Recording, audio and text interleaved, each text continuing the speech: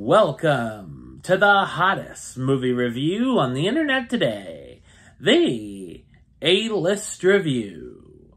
I'm your host, the Game Changer, Wes Troop, and it's time to go back to the theater.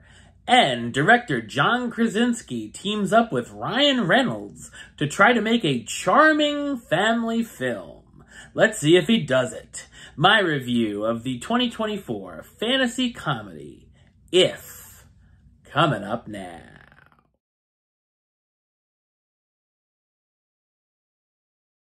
Bee is a 12-year-old girl who's gone through some tough experiences. She lost her mother, and now her father is going to have heart surgery. Bee stays with her grandmother and starts to see everyone's imaginary friends who have been left behind as their real-life friends have grown up. She meets one of her grandmother's neighbors, Calvin, who can also see the imaginary characters, and the two team up to try and reconnect the imaginary friends, or ifs, with their now grown-up friends. So what did I think of If? I thought it's a charming and sometimes clever fantasy comedy film. It's written and directed by John Krasinski, who's best known for directing A Quiet Place and A Quiet Place Part 2. The film is a live-action, animated hybrid, and the animation looks rather good. The film has a fun premise, and there's some shades of the Toy Story films, Monsters, Inc., and even E.T., and a lot of inspiration from the Cartoon Network show Foster's Home for Imaginary Friends, to the point where some have called it a ripoff. You can tell Krasinski is passionate about this project, and while it has heart and can be creative, it's not quite as imaginative as I expected it to be, and there are some ideas that fall a bit flat. The story could have been stronger overall, as it sets up the idea of finding the Ifs' new human friends, or reconnect them with their old ones, and just kind of meanders along. There are a few twists thrown in, most of which are obvious for older viewers. There are some well-meaning messages about lost childhood that certainly can make adults reminisce and think of theirs. I like the character design for the Ifs, and they're bright, colorful, and fun, but I wish they would have had a bit more depth to them, especially the main Ifs that we really don't get to know a whole lot about.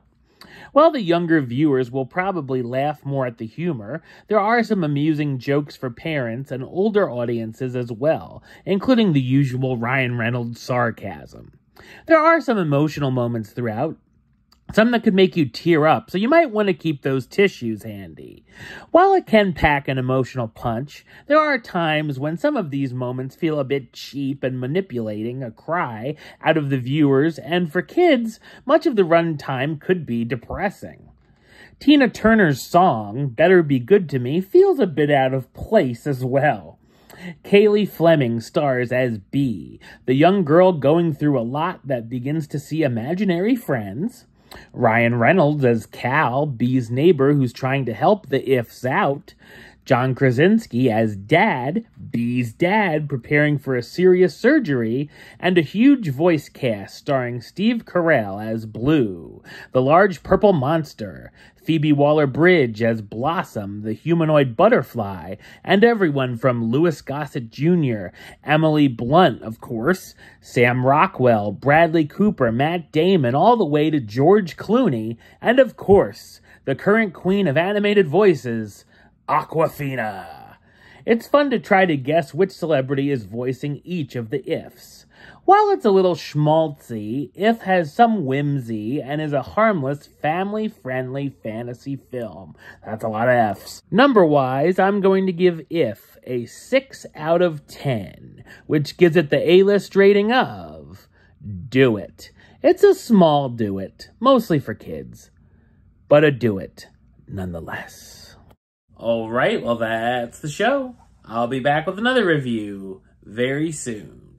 But until then, don't forget to like, comment, and subscribe right here on YouTube. YouTube.com/Westside515. Like the show on Facebook, Facebook.com/WesTroopAlist. And of course, you can follow me on the Instagram and Letterboxd @WesAlist. Until next time, Troop. Out.